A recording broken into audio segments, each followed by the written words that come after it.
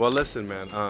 The entire league, NBA, is talking about the passing of the legend Bill Russell, and I'm sure you have, your feelings about that. It's a hard loss, but Magic Johnson has called for the entire NBA to retire the number 6, and it got a lot of people talking. Do you think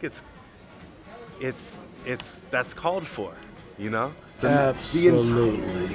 Absolutely. Are you sure? The whole league? That man set the stage for a lot of the players today, for me, players before me. Bill Russell was the shit. I don't care how you cut it. At the end of the day, you look what he's done in his career, what he did. It's unbelievable. That's all you can say. So, Magic's not far off. I think what he's pushing for, the league should want to do that for him. The players should want to do it because, again, he set the stage. And with the just inherently with the Celtics and the Lakers, you got a lot of people who are just like, so anti-Celtic, right? Or vice versa. But there's people like, hey, there's people saying, yo, let the Celtics do that. You know what I mean? Well, listen, at the end of the day, the Celtics have been a dominant organization for many, many years.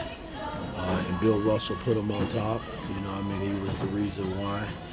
And it continued on doing the Bird, and Havlicek, I think, got him one. And Doc Rivers came along a little later and got one. So, the Celtics have been on top in terms of that franchise and winning championships. So you can't take that and deny Bill Russell, that right, because I think what he's done for the NBA, it stands alone. So anybody on like a non-Celtics team that's like a number 6, should like, worry about it. How should they feel about it?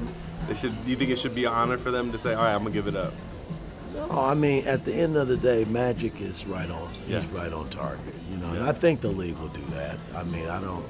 These players respect them enough. LeBron's and Durant, the Currys, they respect what he did for our league. So I think they'll be on board.